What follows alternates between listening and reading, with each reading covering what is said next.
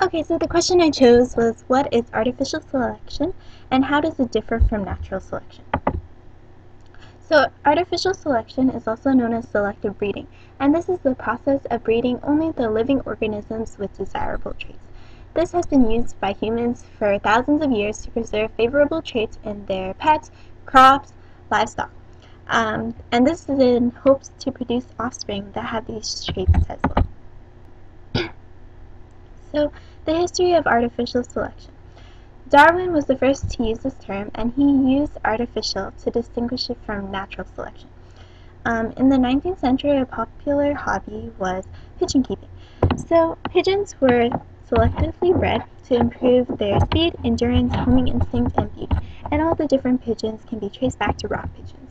So, Darwin used this idea of artificial selection to support his theory of evolution by natural selection. However, he's not the first person to use artificial selection, because it can be traced back to ancient Romans and Greeks who bred their strongest animals to do agricultural work or for use in wars. Now on to examples of artificial selection. So the first one is dog breeding. So the wolf is the ancestor of the domestic dog, and dogs have been selectively bred for hunting, herding, companionship, etc. And now there are so many different breeds of dogs. However, dogs now are less fit than their ancestors for living in the wild because the traits they were bred with weren't usually picked for survival. And now onto corn. So corn's ancestor is teosinte, and humans planted only the plump teosinte kernels because those were the most desirable traits. The plants that grow from these seeds carry more genes for plumpness.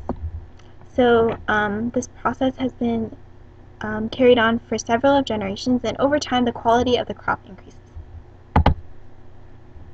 So artificial selection versus natural selection. Artificial selection is a deliberate selection of certain traits, and humans get to control what the organism looks like, what it acts like, etc.